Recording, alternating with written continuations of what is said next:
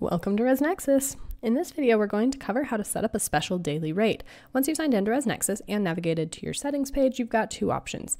You can set up the special rate directly from your unit or from the daily rates option. To do this from your unit, you'll navigate to your unit settings and select the room that you would like to set up a special rate for. You'll then select daily rates and add special rate. In here, you will name that rate. You'll select the start and end date for that rate. For this example, we're adding a Thanksgiving rate. For the weekdays, we're going to charge $400, and weekend, we're going to leave at $500. You'll then select how many guests that includes and enter your extra rates for extra guests.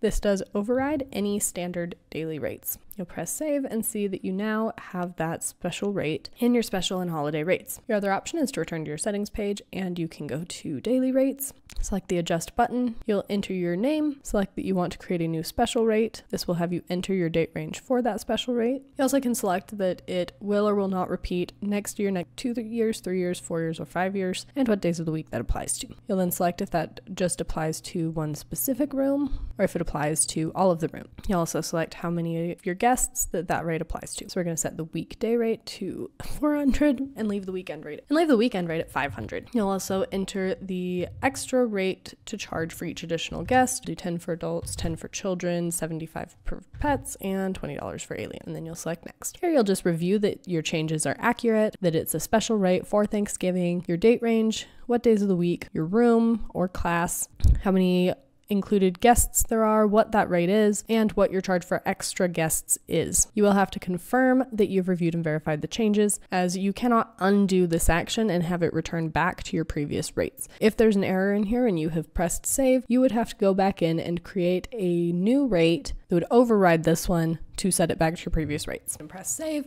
and as long as that works, it'll give you a little green bar up towards the top of your screen that says rates were successfully changed across one room or unit. And that's how you set up a special daily rate in ResNexus. Thank you for learning more about